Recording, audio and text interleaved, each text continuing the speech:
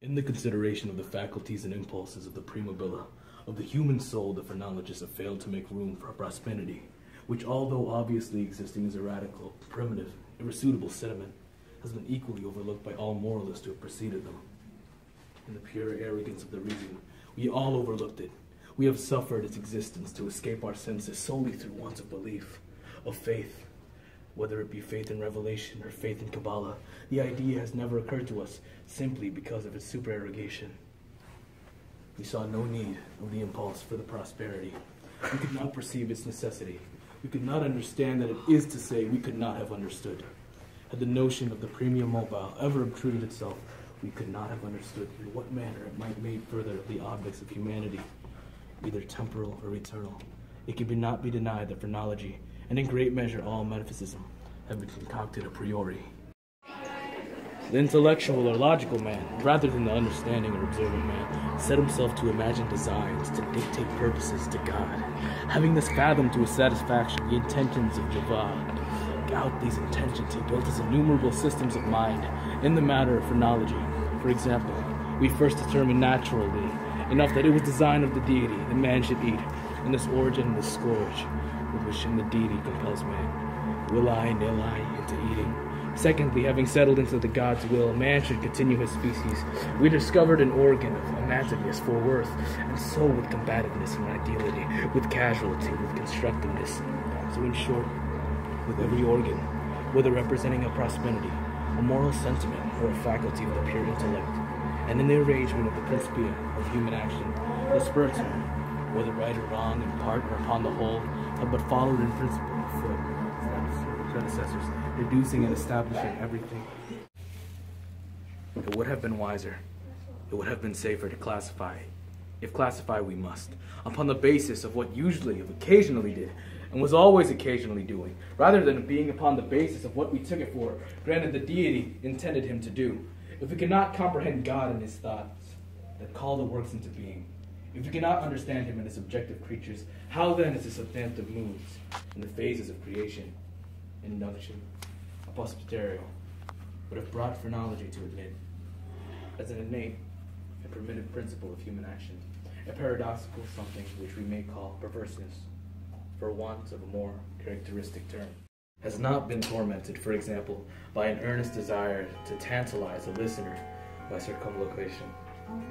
The speaker is aware that he is displeases.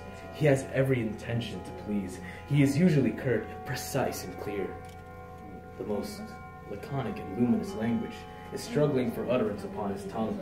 It is only with difficulty that he restrains himself from giving it flow. He dreads, and the anger of him whom he addresses yet, the thought strikes him, that by certain involutions and parentheses, this anger may be endangered. The single thought is enough. The impulse increases to a wish, the wish to a desire, the desire to an uncontrollable longing, and the longing to the deep regret and mortification to the speaker, and in the defiance of all consequences is indulged. We are consumed with eagerness to commence the work, with the anticipation of whose glorious result our whole sins are on fire. It shall be undertaken today, and yet we put it off until tomorrow. And why? There is no answer except that we feel perverse, using the word with no comprehension of the principle. The idea of what would be our sensations during the sweeping precipity of a fall from such a height, and this fall, this rushing annihilation, for the very reason that it involves the most ghastly and loathsome of all the most ghastly and loathsome images of death and suffering which have ever presented themselves to imagination. For this very cause do we now the most vividly desire it, and because our reason violently deters us from the brink, therefore do we the most impetuously approach it. There is no passion in nature so demonically impatient as that of whom shuddering upon the edge of a precipice thus meditates a plunge, to indulge for a moment in any attempt at thought is to be inevitably lost. For reflection but urges us to forbear, and therefore it is, I say, that we cannot. I rejected 1,000 schemes because their accomplishment involved the chance of detection.